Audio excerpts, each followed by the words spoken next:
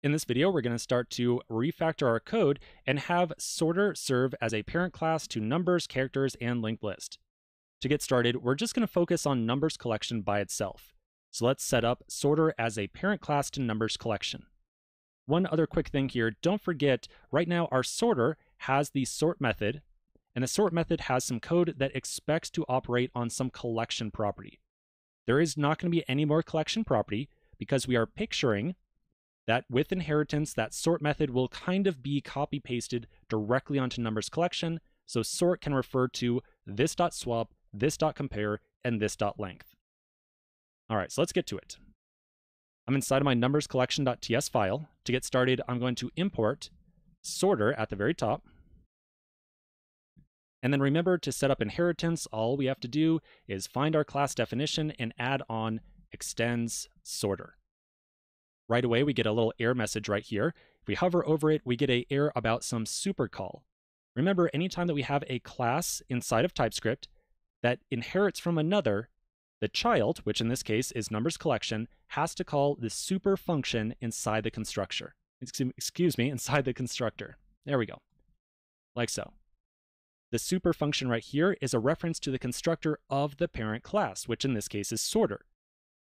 Sorter might have a constructor inside of it that has some really important setup code.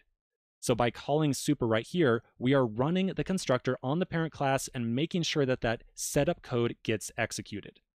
Now in this case, our sorter doesn't really have any super important setup code, but this is the system we are required to do anyways, just in case you and I ever forget to do it. Typescript says, you know what, no matter what, you have to call super. Now, even now, we still got an error around this. So if I hover over it, it says that we are expected to provide one argument.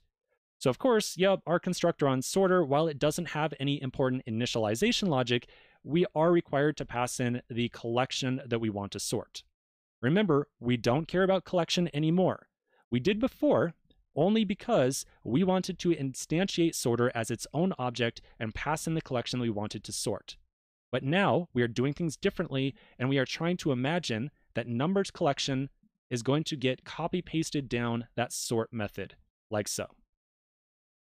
Now that part I've repeated like 3 times now in the last 5 minutes because it's really important for you to understand. So I just want to reiterate one more time why that's so important. Okay, so we are imagining here that by having sorter serve as the parent class, we are picturing that sorter gets copy pasted down into numbers collection like this.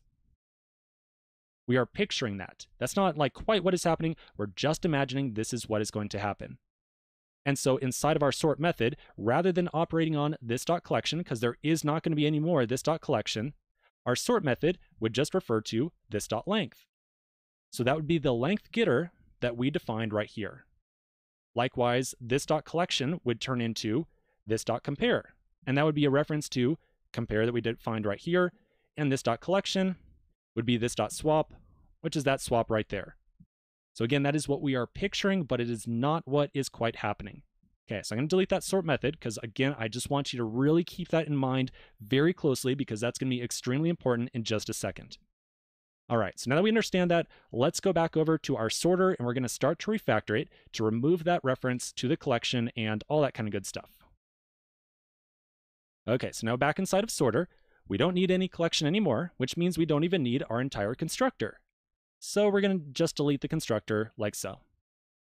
And then like I just said 2 seconds ago, there is no more collection. So now we're going to remove all the this.collections inside of here. So we're going to turn it into just this.compare, and this.swap. And then right away, we're going to see some error messages. So this right here is a real interesting problem. Hover over these error messages. Let's take this one right here. It says property compared that does not exist on type sorter. Now this is simultaneously surprising and not surprising. Let me tell you why it is surprising and not surprising, both reasons. So the reason that this is surprising is that you and I have now just discussed that we are not going to ever instantiate sorter directly. Remember, that's the entire point of the refactor we are doing here. Having to create an instance of the sorter is super awkward. And so we just want to use sorter as a parent class that we can inherit from. That's the only reason we have sorter now. Sorter is supposed to be some like canonical implementation of the sort method that we don't want to have to rewrite over and over and over again. So we just want to take this sort method and copy paste it down to these child classes. We never ever expect to instantiate sorter directly. So you and I know very well that when we take sorter and we try to extend it on, or excuse me, when we try to extend some child class with sorter, there will be a compare, a swap, and a length property available. Numbers collection has length, it has compare, and it has swap. So you and I know that the only ever place that we're going to use sorter is going to have those properties defined. The issue here is that TypeScript doesn't know that. You and I know that this is the only place we're going to use sorter, but TypeScript doesn't have any indication of that whatsoever. TypeScript is trying to analyze this class in isolation. It's trying to look at this block of code and say, okay, let's look at the sort method. Inside there, they've got a reference to something called this.compare. All right, well, does this class have a method called compare? Nope, sure doesn't. Okay, mark that as an error. It's then going to look at this.swap. Is there a swap property here? Nope. Okay, mark it as an error.